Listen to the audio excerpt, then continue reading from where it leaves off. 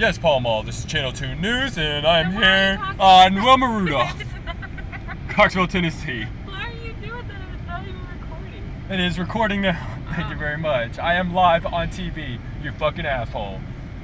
Here we are. I'm allowed to say asshole on the radio. Ow! On the TV because it is the end of the world. It will be ending at 6 o'clock, and currently it is 4:22, so I might get fired in the last hour. What about the people that are an hour ahead of us? We're talking about Central and Eastern Time. Okay, Central Eastern Time, the world will be ending. Are you sure? Yes, the world is going to implode. It's so freaking scorching outside. The world is going to implode. It's going to blow up from the inside. Explode is where the exterior blows up. The exterior of the world will blow up. Implode means it's going to blow up from the inside and blow up through the outside, and it's going to cause big hail. 8-foot hail.